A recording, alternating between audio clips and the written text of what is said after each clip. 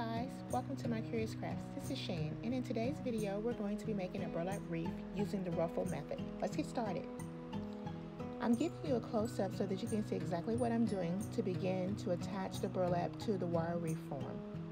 Keep watching.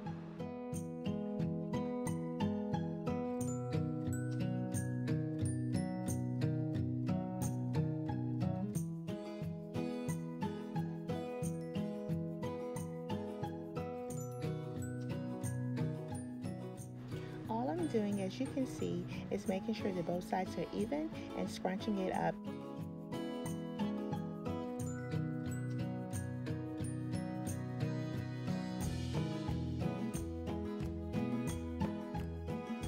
You'll want to make sure that you're fluffing out your burlap periodically so that you're achieving the desired look.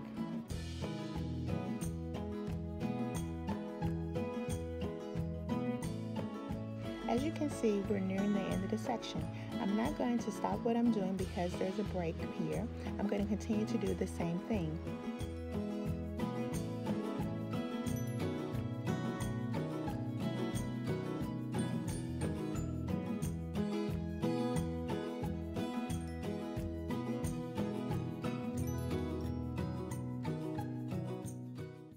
Hi you guys, sorry to interrupt, but if you like what you see so far, why don't you consider subscribing? It's free, plus you won't miss any of my future uploads.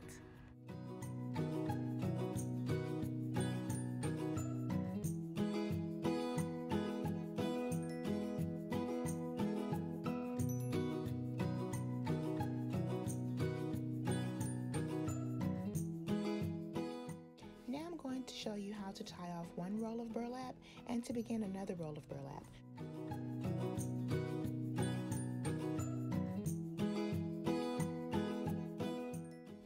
No worries, I do this a couple of times in the video to ensure that you know exactly what I'm doing.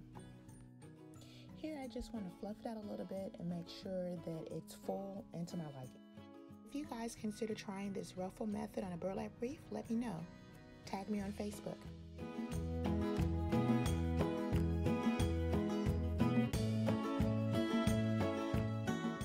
Okay, here we go, beginning a new roll.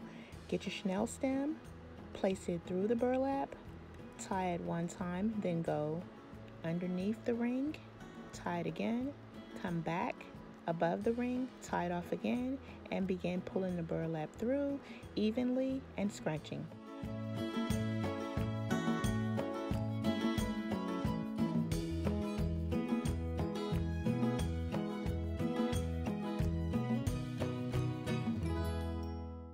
Okay, here's another crossbar. We just continue.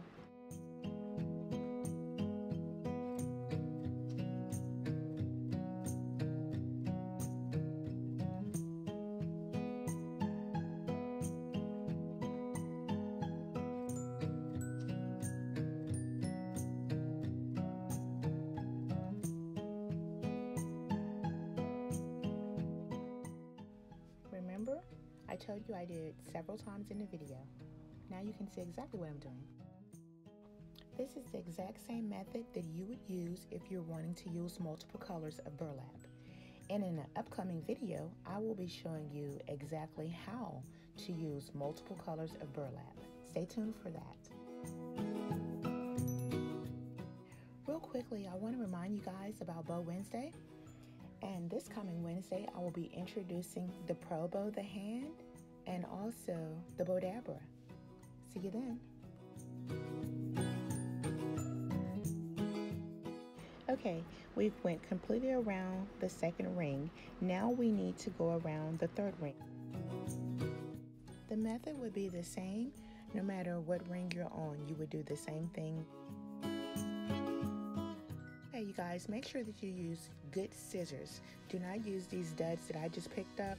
I don't even know why they're there.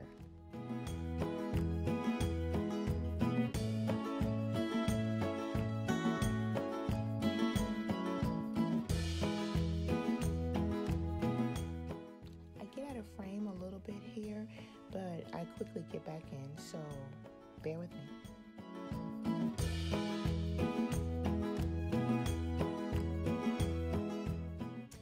just a little bit of last minute fluffing.